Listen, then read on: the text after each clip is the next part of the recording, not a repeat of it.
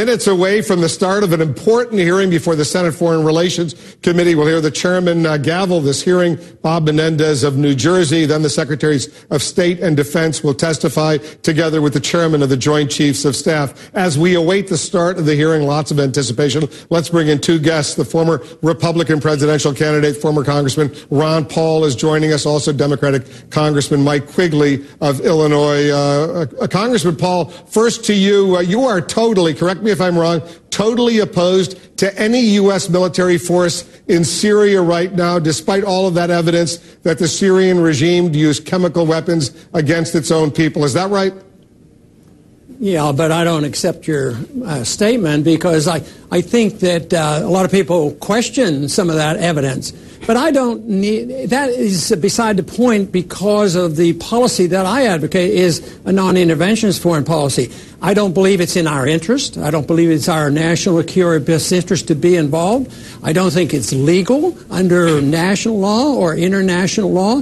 I think just killing more people because he has killed some people, if that is the case, doesn't make a whole lot of sense. So a non-interventionist doesn't pretend that they are all wise, that they can go into a country that's been in civil war, where there's several different factions fighting and killing each other, Christians getting killed by rebels, and the Assad regime being blamed for doing this and that. I don't believe it's capable morally, nor are we able to go in and say, oh, we know who the good guys are.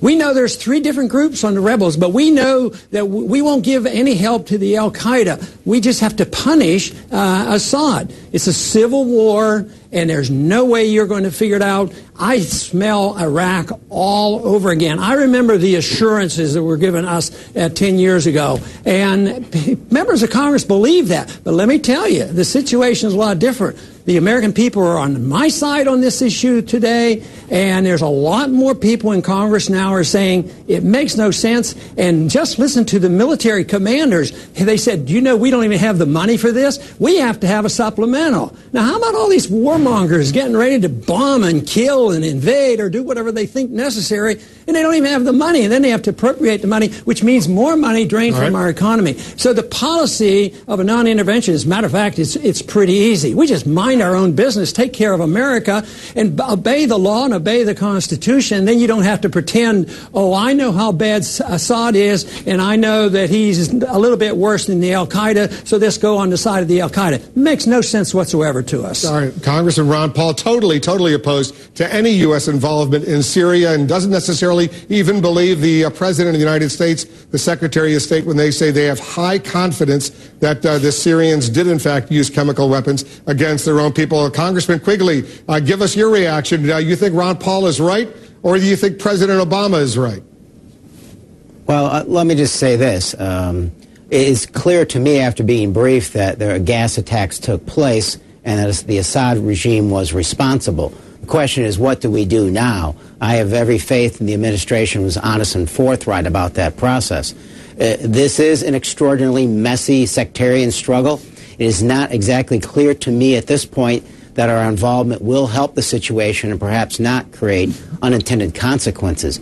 So I think there are serious questions to be answered, but trust in the administration isn't one of those.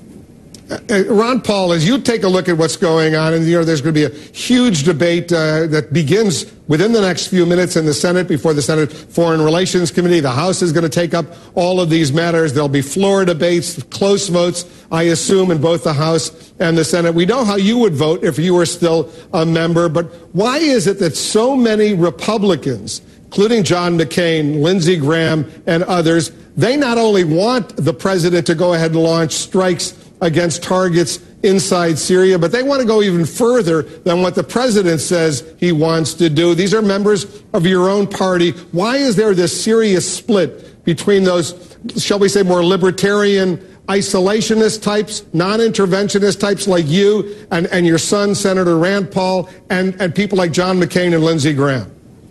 Well, I think people are waking up. There's been a Tea Party movement, a grassroots movement. The young people in the Congress, the newer members, are on our side on this. Just take a look at the bipartisan support we got for trying to rein in NSA. That was Democrats and Republicans, but sort of grassroots. And the leadership at both levels. They want the NSA and all this spying going on. This is what's going to happen on this vote. Leadership will probably get together and get some sort of authority passed for the president to try to make him feel better or something. But how many people does he have to kill to feel better because he drew a line in the sand or had this red line? I mean, what was the purpose of all that? Nobody knows why we're going in there, and nobody's sure who are the good guys and the bad guys. But the people are waking up. They remember 10 years ago. They remember and they witness the results today of what's going on in Iraq. Now, even some people in Iraq are saying, well, do not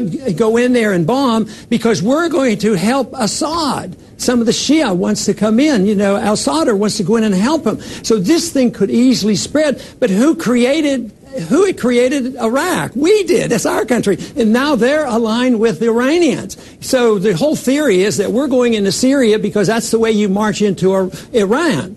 At the same time, we've made it tougher. We've made it tougher for Israel. We've made it tougher for the people who want to live in peace in Iraq. And now we're just stirring it up in Syria. It's a civil war. We don't have the authority. And the vote in England, the British vote in the Parliament, that is fantastic. The first time since 1782. Ron Paul, the people are getting in charge. I got to wrap it up, but I just want to clarify one point. You're not blaming the United States for the civil war in Syria over the past 2.5 years that have already resulted more than 100,000 people dead. I think we just lost Ron Paul. Unfortunately, the satellite must have gone down, but we'll have him back for sure. Ron Paul joining us. Congressman Quigley, thanks to you as well. Mike Quigley joining us from Illinois. Let's bring